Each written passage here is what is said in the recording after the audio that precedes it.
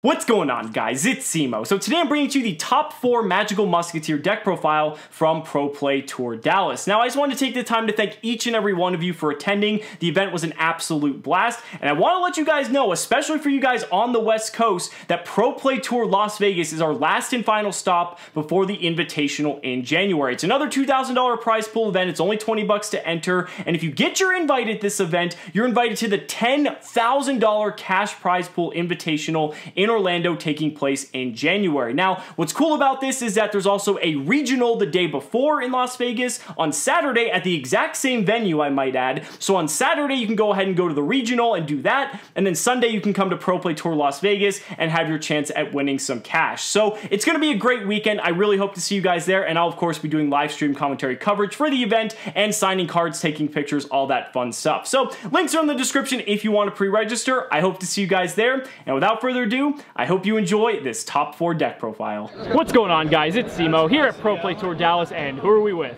Safwaan Rahman. And what did you do? I got top 4 with Magical Musketeers at PPG Dallas. So why did you decide to play this deck? Why did I play this deck? So I said it earlier in the interview with you. I didn't want to play meta, I wanted to play rogue, and this deck has such a good matchup with every meta deck right now, and people don't expect it, they don't have sides for it, and this deck is just so good. That's all I have to say about it. You got top 4, so clearly you did fine. All right, let's see what you got. All right. Please make sure that your team representative. We start off with the main deck. We got triple Caspar, obviously the best Musketeer monster. So pretty much any Magical Musketeer monster, you can activate spell trap cards from your hand, that's Musketeer. And this one allows you to search any Musket card. So that's pretty good. Next we run triple Starfire. This one allows you to special summon a Musketeer monster from your deck in defense position. So it's pretty nice, helps you extend and make cards like Moral Sword for game. And Utopia double as well. Then we play triple Kid Brave. He's okay. You can discard a Musketeer card to draw 2 cards. It's pretty nice. Next we play double Doc. Doc is alright, especially mid to late game, especially when you banish cards with desires. The only way to gather resources through the graveyard. And so that's pretty cool, but you don't want to run 3 of it because it sucks as a normal summon, it doesn't do much. And last for the Musketeer monster, we play 1 Calamity, primarily because of Starfire bringing her out for the Utopia.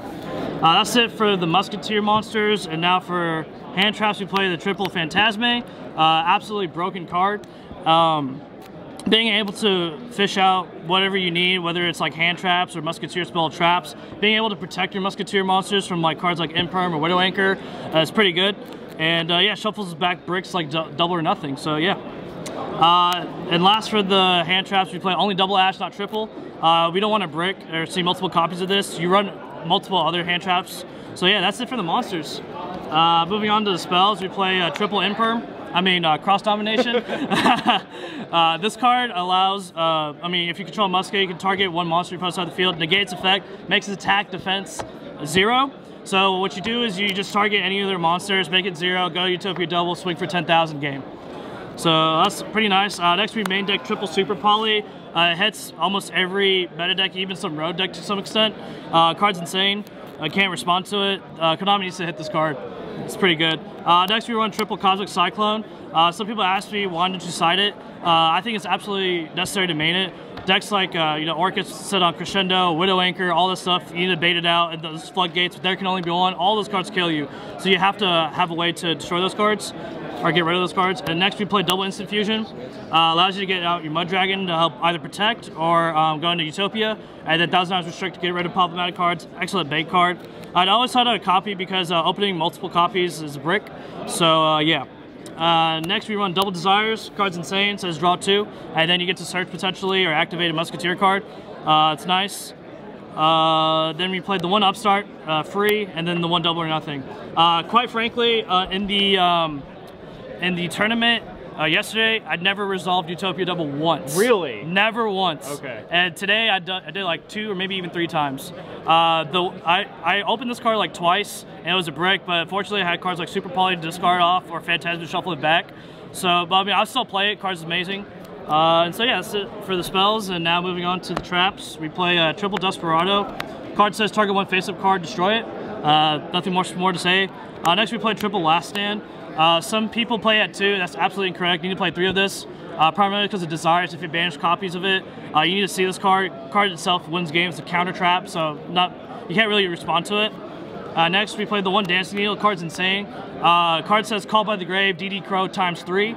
I may up this card, I'm not sure. And then last, for the Musketeer card, we play Crooked Crown. Card's insane.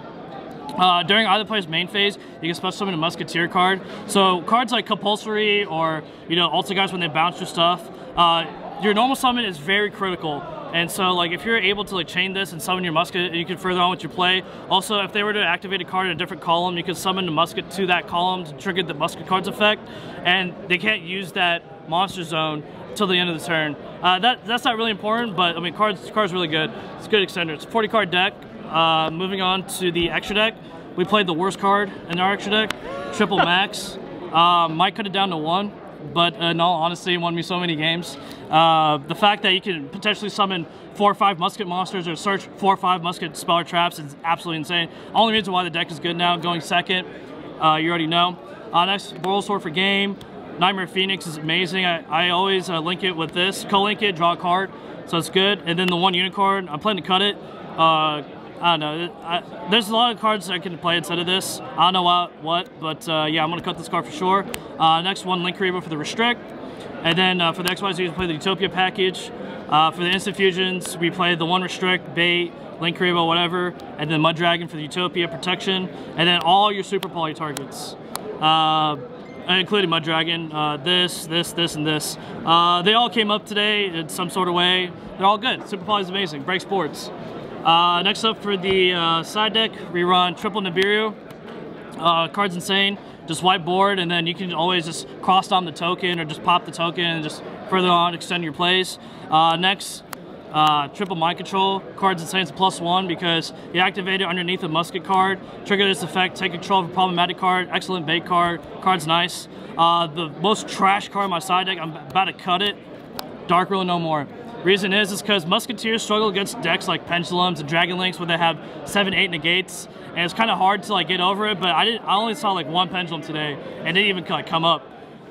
So yeah, I mean, what would you have played instead? What I played instead, there's multiple options. For one, I noticed a lot of people made me go first, and in my side deck, there's nothing that helps me go first. So I'm thinking about maybe like a summon limit, maybe Mystic Minds. I had Mystic Minds initially, but I cut it for this.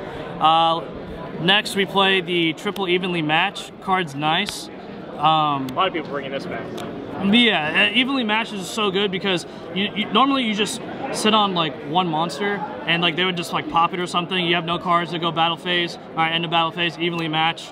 I played this True Draco guy. He uses Trap, Pop, and Musketeer, no cards in field. He went ahead and sent everything and attack with Draco Fighter. I was like, all right, end of battle phase, Evenly Match, banish his pretty much his entire field game. Evenly Match is just so good. Then next, the MVP side, if y'all saw the stream, Red Reboots. Oh my god. Red Reboots. Best side card in this deck. Before, for some reason, I didn't play it. I don't know what I was thinking.